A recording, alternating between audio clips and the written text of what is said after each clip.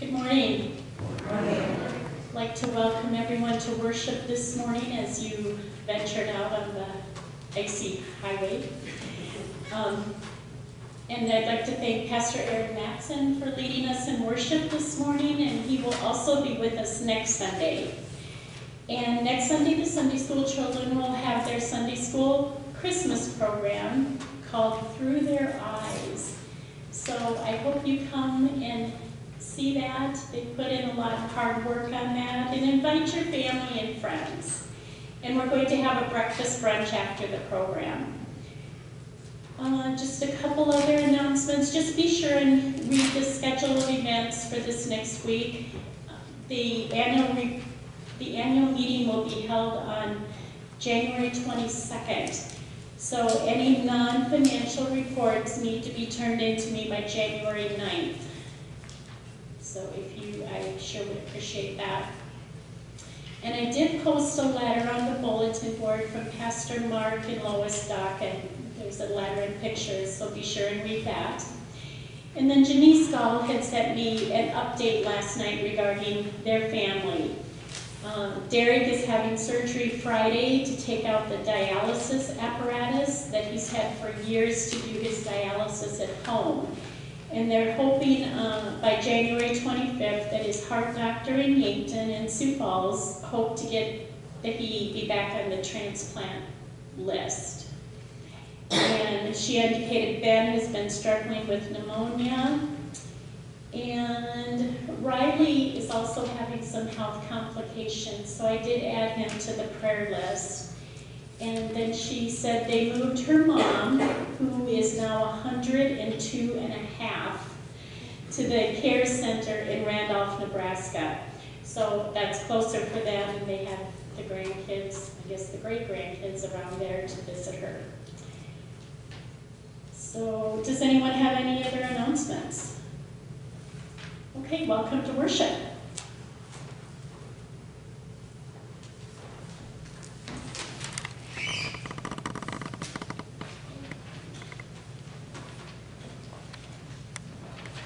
Good morning. Good morning. Sounds like you can hear me okay? Yes. All right, wonderful. It's great when it works the first time.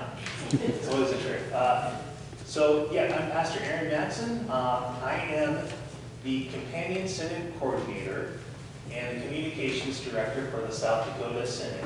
I bring you greetings from Bishop Constanza Hagmeyer and the whole Synod staff. It's great to be with you as we journey in Christ together here in the South Dakota Synod.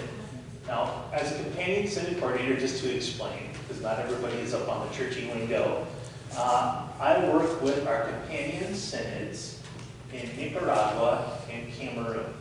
I've been blessed to go to Nicaragua earlier this year, hope to go to Cameroon sometime next year. If you're interested in the work that's going on there, some really great stories I can share with you.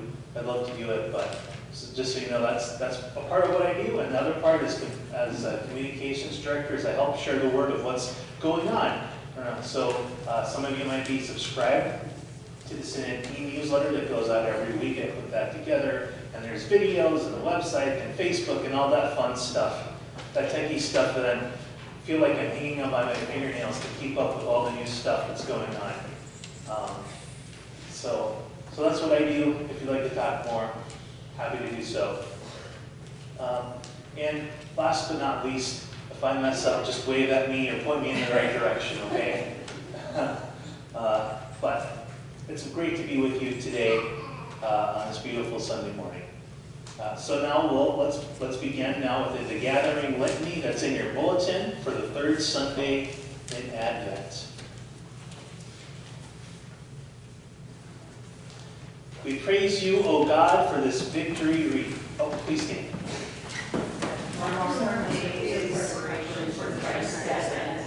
As we light the candles on the wreath, strengthen our hearts as we await the Lord's coming in glory. Enlighten us with your grace, that we may serve our neighbors in need. Grant this through Christ our Lord, whose coming is certain and whose day draws near. Amen. Sing our hymn.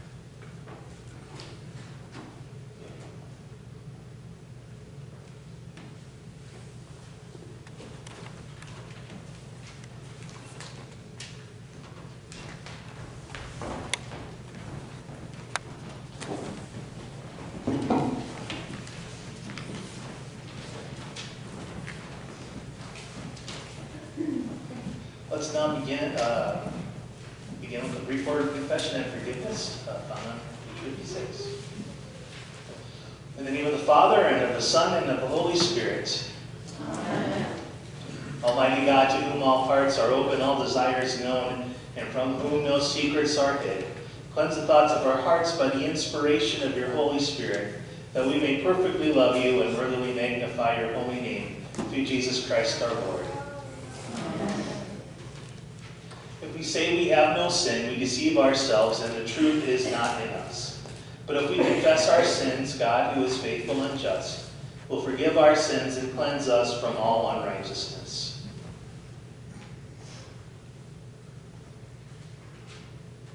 Most merciful God, we confess that we are in bondage to sin, and we cannot free ourselves. We have sinned against you in thought, word, and deed, by what we have done, and by what we have left undone. We have not loved you with our whole heart. We have not loved our neighbors as ourselves. For the sake of your Son, Jesus Christ, have mercy on us. Forgive us, renew us, and lead us, so that we may delight in your will and walk in your ways, to the glory of your holy name. Amen.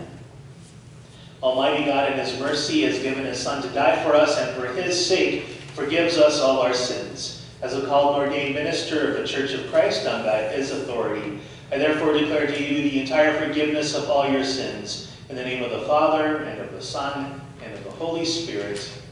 Amen. The grace of our Lord Jesus Christ, the love of God, and the communion of the Holy Spirit be with you all. And also with you. In peace, let us pray to the Lord. For the peace from above and for our salvation, let us pray to the Lord. For the peace of the whole world, for the well-being of the Church of God, and for the unity of all, let us pray to the Lord.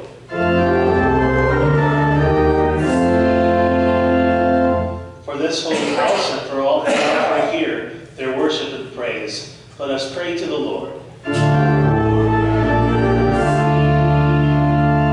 Help, save, comfort, and defend us, gracious Lord.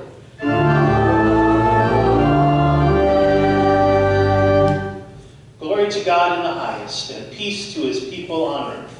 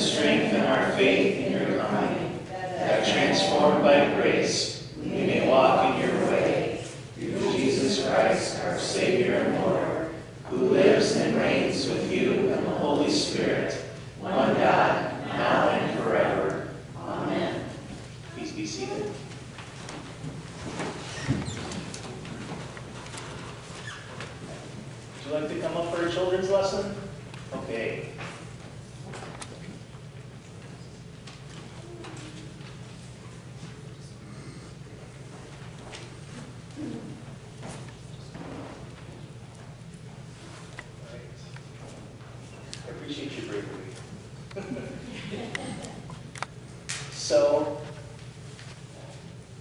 do you know what we all have in common with doctors? No? Well, we're all human, so that's one thing. But we all need patience.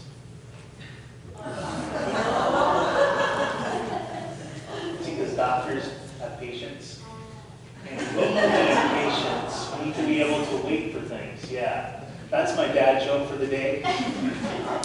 Even though I don't have any kids, just a dog. But she kind of looks at my jokes the way that she just did too. Okay, so we all need patience. We all need to be able to wait for things, right? And I'm sure you are very good at being patient, right? Okay, well good. Well good. When I was your age, I was not. I was not very patient. And my wife might tell you that I'm still not very patient now when I want something. But in the season of Advent, we're waiting for, waiting for Jesus' birth, which we celebrated Christmas. So we're getting really close, right? Just like a week and a half or so to go. So that's exciting. I hope you're excited for that. Yeah, I am too. But in the meantime, we know it's coming. We know it's going to be fun. But we still need patience right now to wait while it comes.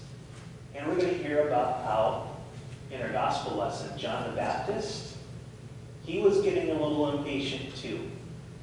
See, because a lot of the people that we meet in the Bible, they're just like us. Sometimes they get angry, sometimes they're sad, sometimes they're happy, sometimes they're not very patient. Actually, a lot of the times, a lot of the people in the Bible aren't very patient. And so they ask Jesus, or they ask God, when is what you promised going to happen? And God always says, basically, be patient, it's coming. And God always keeps God's promises. So even though it can seem like we have to wait an awful lot, God keeps God's promises. So we know that on December 24th, every year, is Christmas. We just need to wait for it. And we know that God's promised kingdom that's coming someday is going to come, and it's going to be even better than we can imagine, even better than opening presents on Christmas Eve or Christmas morning, whatever you do. So would you like to pray with me? Dear God, thank you for this young person. Thank you for all the young people that are involved in your church around the world. They are the church's future, and they are the church's present. We ask that you bless them and give them wisdom and give them, and all of us, patience to remember that you keep your promises always. It's in Jesus' name we pray. Amen. Thanks for coming up.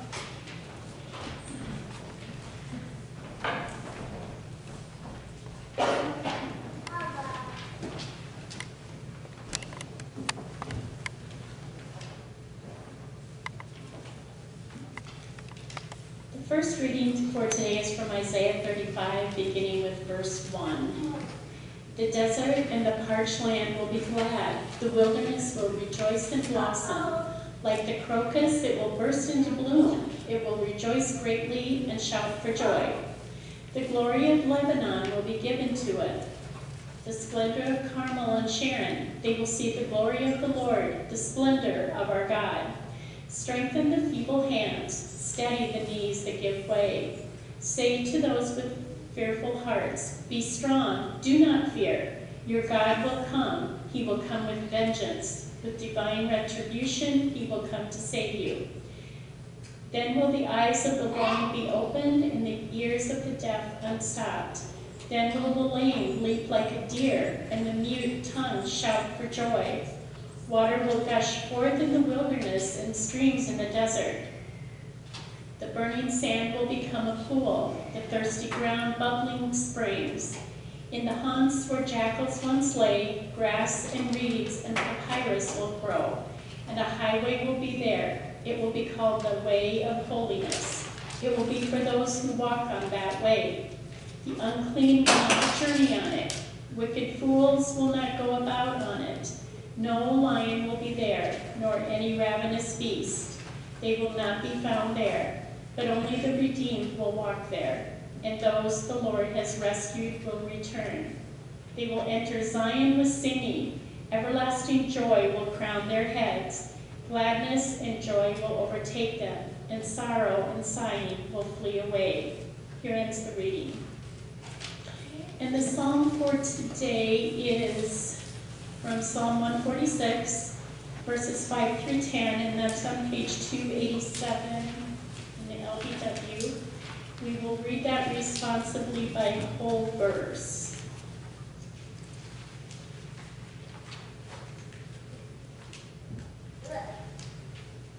Who made the heaven and earth, the seas, and all that is in them? Who keeps his promise forever?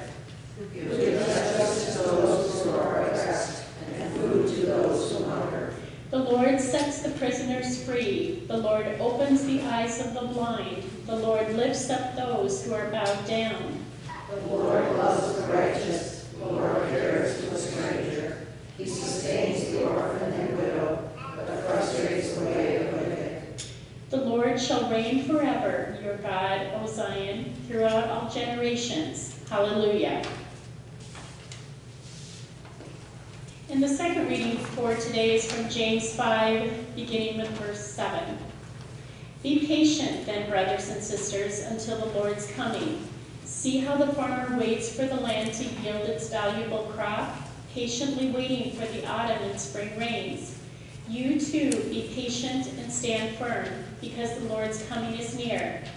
Don't grumble against one another, brothers and sisters, or you will be judged. The judge is standing at the door. Brothers and sisters, as an example of patience in the face of suffering, take the prophets who spoke in the name of the Lord. Here ends the reading.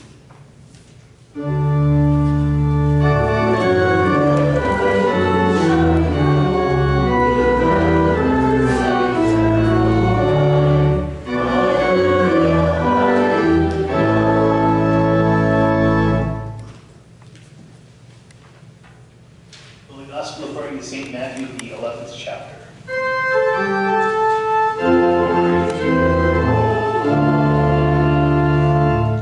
When John, who was in prison, heard about the deeds of the Messiah, he sent his disciples to ask him, "Are you the one who is to come, or should we expect someone else?" Jesus replied, "Go back and report to John what you hear and see. The blind receive sight, the lame walk, those who have leprosy are cleansed, the deaf hear, the dead are raised, and the good news is proclaimed to the poor. Blessed is anyone who does not stumble on account of me."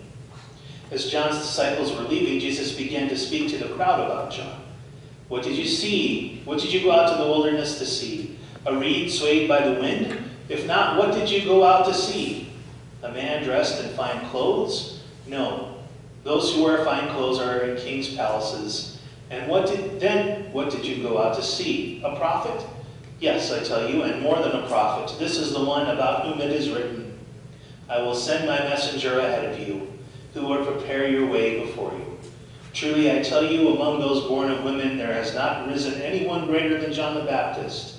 Yet whoever is least in the kingdom of heaven is greater than he." The Gospel of the Lord.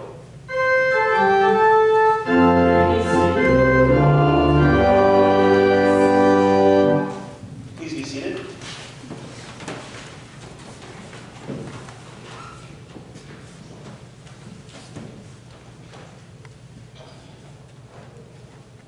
I'm going to get a little closer to you if you don't mind. Too far away down there. I know I'm in a Lutheran congregation though. No one's up front. All right, well, friends, in Christ, grace to you and peace from God our Father and our Lord and Savior Jesus Christ. Amen. So there's a story in the Washington Post several years ago now that begins in a surprising way. It highlights how one morning in Washington, D.C., a man came to a metro station, that is a subway station, at L'Enfant Plaza, which is right in the middle of D.C., right in the heart, and he positioned himself against a wall beside a trash basket. According to witnesses, he was unremarkable, a young white man in jeans, a long-sleeve t-shirt, a Washington Nationals baseball cap, took out a small case, and he removed a violin. from that case, placing the open case at his feet. He threw in a few dollars, which is a trick that street performers do. See, others gave, so why don't you give? So threw a few bucks in his case, and then he started to play as people walked by. And it was right before 8 a.m. on a Friday in mid-January. It was the middle of morning rush hour, so this is a good time. This is a prime time spot for a performer to try to get some money. For the next 43 minutes, the Washington Post calculated, as the violinist performed 6 classical pieces of music, approximately 1,100 people walked by. Almost all of them on their way to work. If you've ever been in a big city like Washington, D.C., or Chicago, or even Minneapolis, you've seen something like this. Musicians of one type or another, playing some kind of instrument, some singing as well, setting up shop at a subway station, or in a public place like a park, with a case or a hat or something to collect whatever money they can. Some are surprisingly good and very talented, and some are not so much. And you face this choice as you walk by, right? Do you stop and listen? Do you hurry past, pretend not to notice? Do you throw in some money out of politeness or maybe out of guilt? Does your answer change if the performer is good or not? These are all things you think in the moments you pass by. Well, on that Friday in January, the answers of the individuals passing by would make the pages of the Washington Post.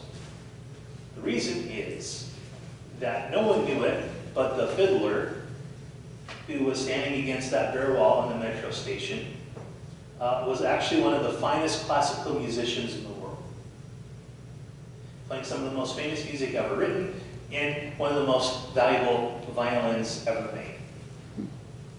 I have a friend who's an orchestra teacher. I don't know much about myself, but even I have heard of Stradivarius.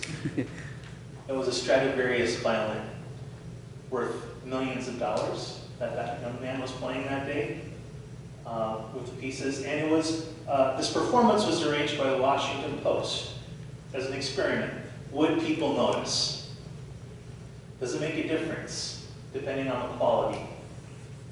You know, would the beauty of the music and the talent of the performer break through in the hustle and bustle of daily life? Would anybody notice? Right? Or was it just another guy out to make a few bucks? Well, the violinist was one-time prodigy Joshua Bell, who had become an internationally acclaimed classical musician. And the story is on YouTube. If any of you go on YouTube from time to time, you can look it up and even hear there's video of him playing. So 3 days before he appeared at this metro station in DC, he had performed at a full house at Boston Symphony Hall, where some of the least expensive seats, the nosebleeds, sold for $100 a piece. But to the people on that metro station that January morning, he was just another street performer trying to get some attention to his music. So in the hustle and bustle of these people's daily lives that day, I mean, you can't blame them, right? They're all on their way to work. They all have stuff going on in their lives. We don't know what. It's like we all have stuff. I probably would have passed by too. You know, they were all consumed by whatever cares and worries and stresses they all had. But in that, being so kind of focused like that, they missed a world-class violin player in their midst. You don't often find a world-class musician in a subway station dressed like a panhandler, but that's how Joshua Bell appeared to the people in the subway that day. As pastor and theologian David Lose writes, much like those people didn't expect to see a world-class violin player on the subway, in Jesus' day there were quite a few people who didn't recognize him as the Messiah, the Son of God. The Messiah was supposed to be a powerful leader who would immediately make everything right in the world. People did not expect to see the Messiah as a wandering teacher traveling from town to town, healing and preaching and teaching, healing a few people at a time. People did not expect, most of all, to see the Messiah on a cross, dying and forsaken, and rising again in 3 days. And we see in our story today from Matthew, just as I was talking about with the young lady before, John the Baptist was losing patience. Even he was confused. What was going on? Why has the world not been made right yet? So he asked a messenger to go to Jesus and ask a simple yet profound question. Are you the one? Or are we to wait for another? But as usual, when someone asks Jesus a question, Jesus does not give a straight answer. It'd be so much easier if he did. But he doesn't.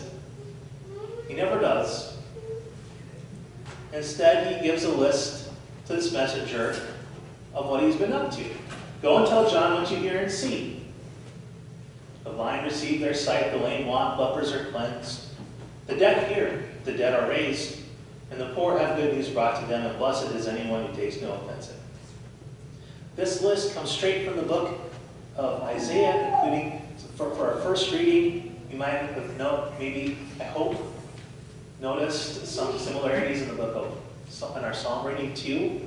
All the things Jesus was hearkening back to those old promises of what God is up to. So what's going on in John's question and Jesus' response?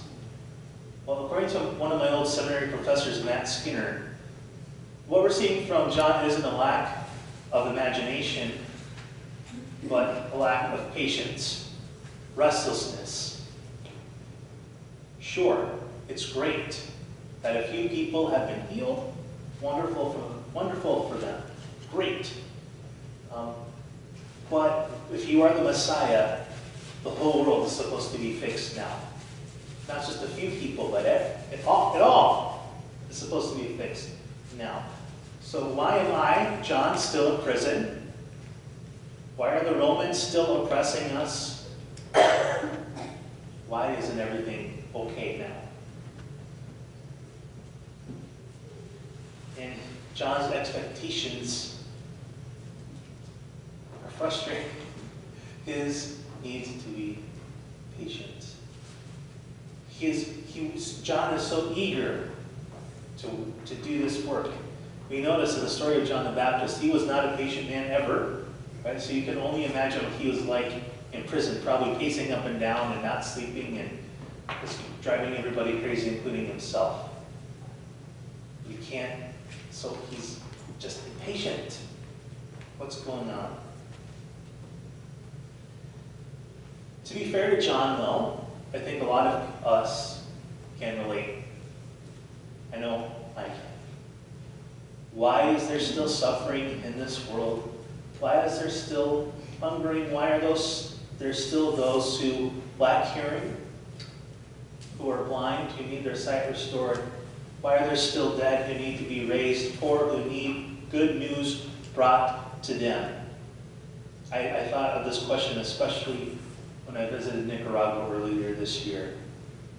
Wonderful, faithful, loving people who need to hear the good news. What's going on here?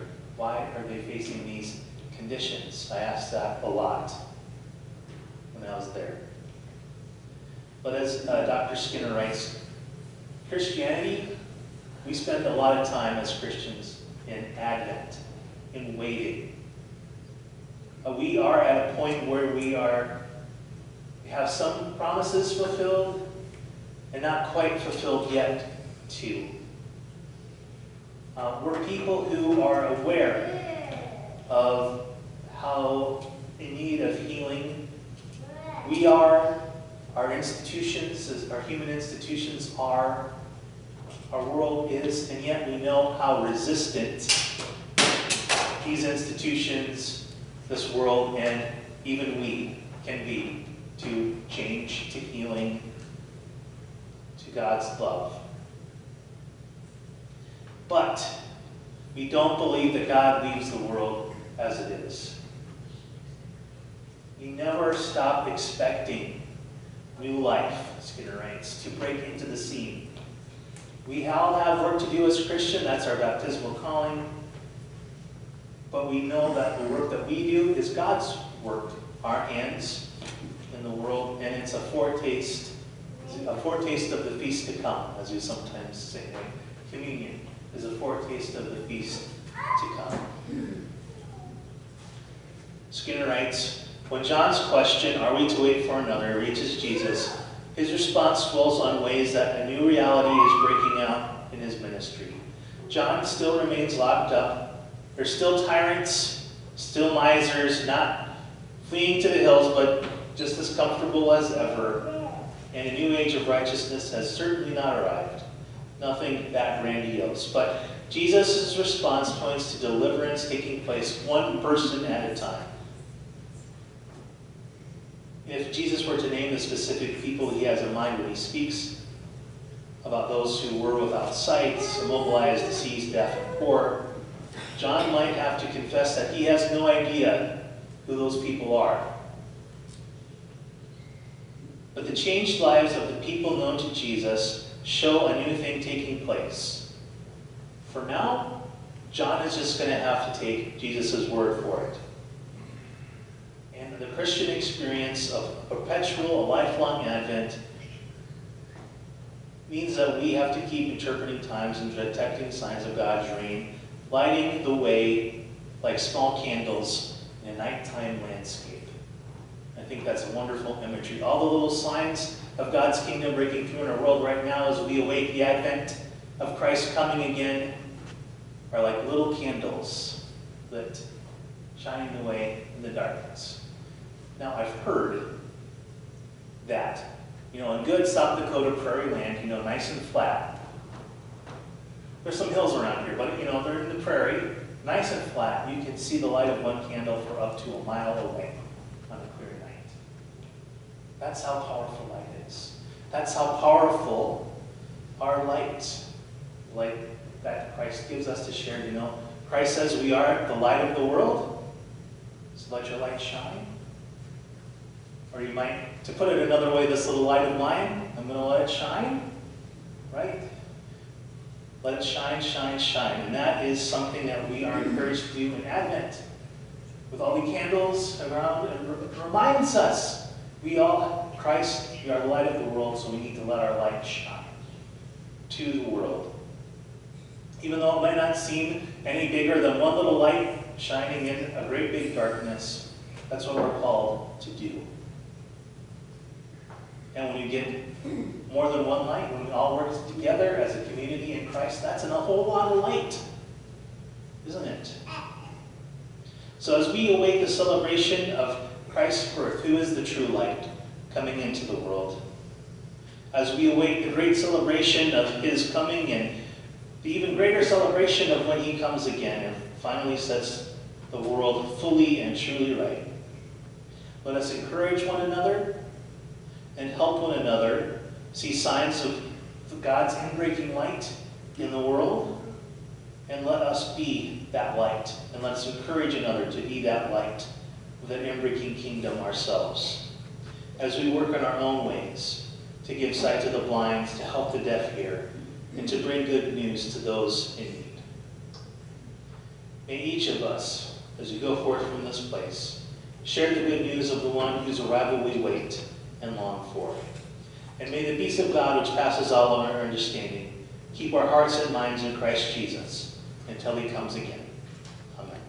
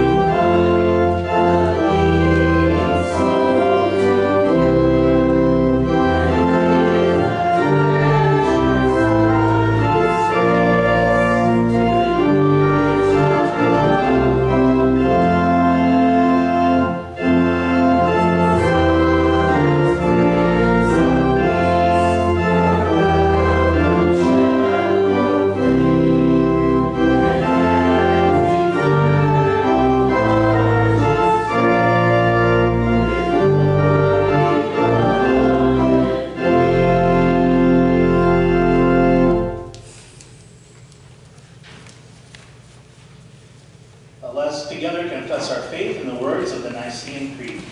Please stand as you're able.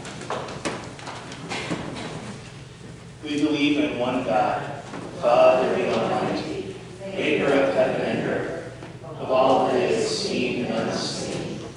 We believe in one Lord, Jesus Christ, the only Son of God, eternally begotten of the Father, God from God, light from light, true God from true God, begotten and not made, one being with the Father.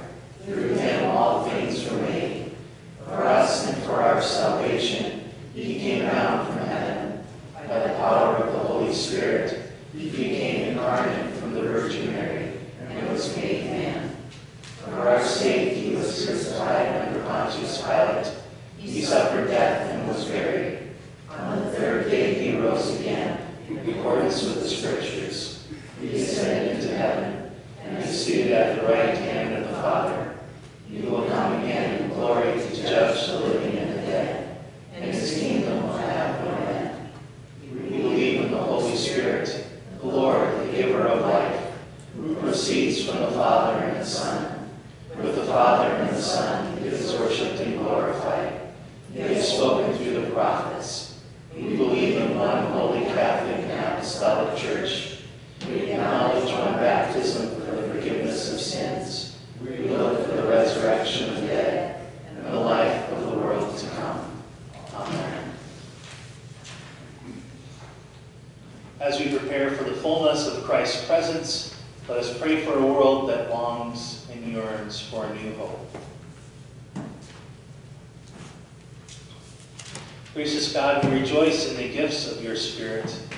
Equip us and all who worship you around the world to magnify your love and your peace in every land. We pray for the work of organizations like Lutheran World Federation and ELCA Global Mission. Lord, in your mercy. Abundant God, we rejoice in your creation. We ask that you revive lands that have been squandered and depleted, that you make gardens flourish in cities and neighborhoods, that you cleanse our water and our air so that all living things may breathe and drink and praise you. In this winter season, in this part of the country, we ask that you keep us safe and those safe who are traveling the coming weeks as we celebrate your birth. Lord, in your mercy. Righteous God, we rejoice in your justice. We ask that you end discrimination and oppression, that you deliver all who are unjustly imprisoned or persecuted, that you reconcile nations and people in conflict. Help us even to pray for our enemies as you would have us do. Lord, in your mercy. Healing God, we rejoice in your compassion. Comfort any in distress because of worry, illness, or loss, those who are suffering in mind, body, or spirit in any way. We lift up before you now Keva, Jean, Kitty, Clarice, Greg, Dustin, Ben, Derek, Riley, Betty, Beth, Jeanette, Kim, Celia, Gladys, Keith, Laura, Paul, Andrea, Cody, Wendy, Jenny, Tracy, Denise, Gannon, Tori, Paul, Diane, Ruth, Tom, Matt, Braden, Greg, John, Skylar, Trinity, Justin, John, Laura, Caitlin, Isabel, Micaiah, and Ann and Willie. Keep, strengthen and protect healthcare workers, rescue teams, crisis counselors, and all who risk themselves to keep each other safe. Lord, in your mercy. Abiding God, we rejoice in your company. Give us calm and patient hearts as we gather with family and friends. Keep us mindful of those for whom this season is not happy. Console the grieving and surround them with loving support. Lord, in your mercy. Faithful God, we rejoice with Mary, the mother of our Lord, and with all the saints, that your mercy endures for all generations. Look with favor on those who have died and lead us to joyfully sing of your everlasting promises. Lord, in your mercy. God of our longing, you know our deepest needs. By your Spirit, gather our prayers and join them with the prayers of all your children. In Jesus' name we pray. Amen. The peace of our Lord be with you all. And also with you. Let us share that peace with one another.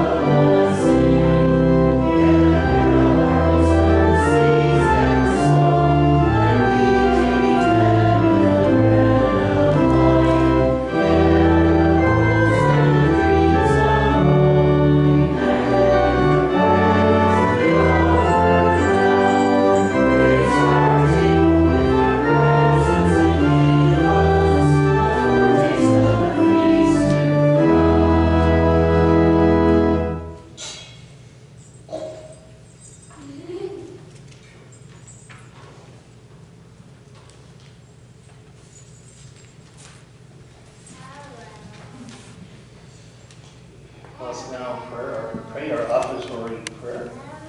Blessed are you, O Lord our God, maker of all things. Through your goodness you have blessed us with these gifts. With them we offer ourselves to your service and dedicate our lives to the care and redemption of all you have made. For the sake of him who gave himself for us, Jesus Christ our Lord. Amen. The Lord be with you. Lift up your hearts. Let us give thanks to the Lord our God.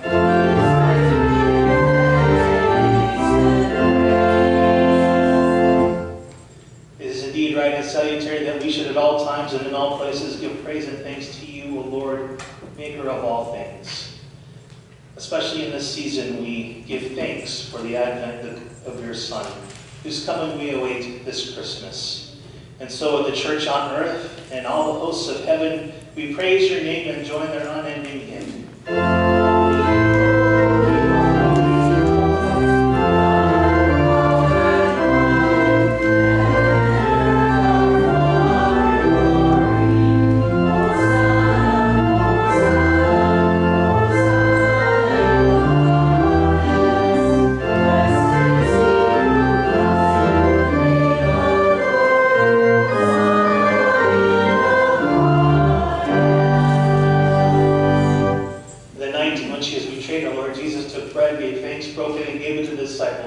And said, "Take and eat, this is my body given for you. Do this in remembrance of me." Again, after supper, he took the cup, gave thanks, and gave it for all to drink, saying, "Take and drink, this cup is the new covenant, shed in my blood, poured out for you and for all people for the forgiveness of sins. Do this in remembrance of me." Lord, remember us in your kingdom and teach us to pray. Our Father, who art in heaven, hallowed be thy name. Thy kingdom come, thy will be done, on earth as it is in heaven. Give us this day our daily bread, and forgive us our trespasses, as we forgive those who trespass against us.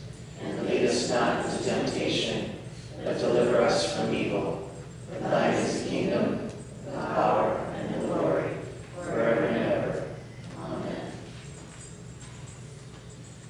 The gifts of God for the people of God.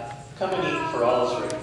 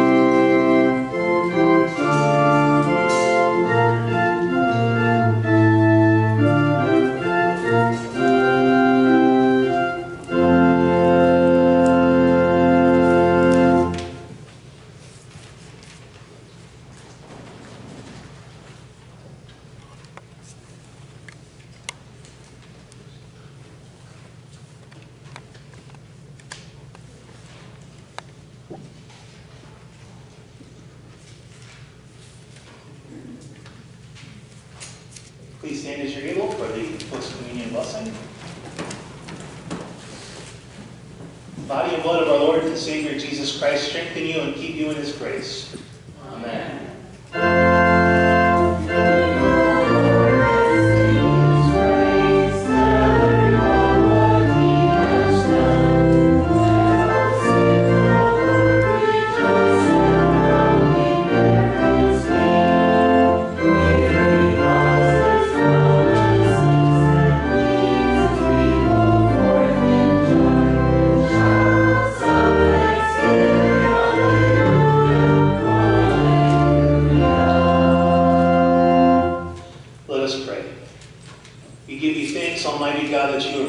Us with the healing power of this gift of life.